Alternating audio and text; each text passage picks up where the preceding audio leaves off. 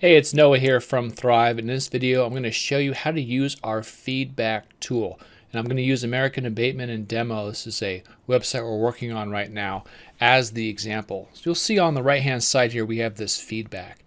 So what you can do when we have you review a page is anytime you want to change something, you can just click on the page and tell us what you'd like to change. So say, for example, we'd like to change the word quote to estimate. You can click on feedback, click on this button and just say change quote to estimate and then hit save.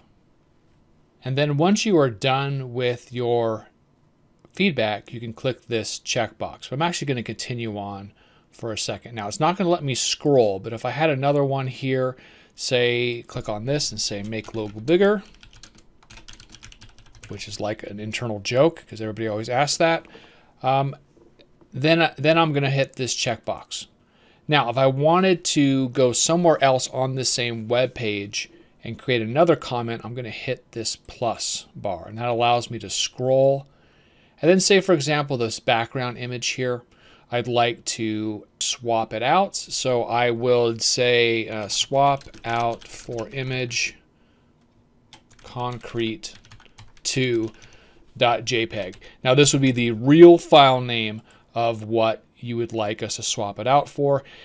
And if you had, say, an ID from Deposit Photos, I have another video on that, but say you had that, you could say swap for Deposit Photo ID and then put in whatever that ID for that photo is. Okay, now again, I'm not going to be able to scroll until I hit check. And now I can decide, do I want any more feedback? I'm going to do one more. I'm going to hit the plus button, scroll up to the top, and I'll say we'll swap this image and say swap with Deposit Photo ID.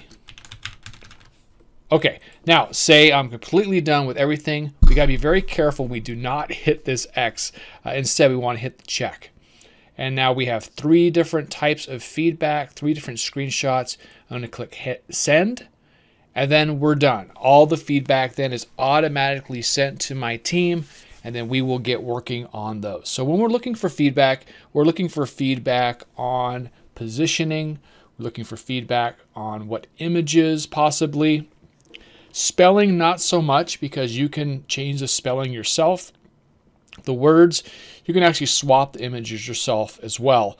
But on this first level of feedback, say the homepage feedback, we're really looking for things like the layout. So say, for example, this logo up here, if you wanted to break this logo into 2 lines, you could say break wording into 2 lines.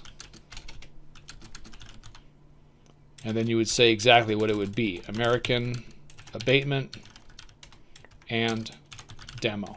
Just so it's really explicit. So I'm going to hit the checkbox here. I'm not going to have any more feedback and hit send. So what that's done now is I've given now 4 different screens of feedback to my development team, and they will get on these changes right away. If you get stuck at any time, just give me a call, send me an email. I'll hop on a screen share and we can walk through this together. Thanks.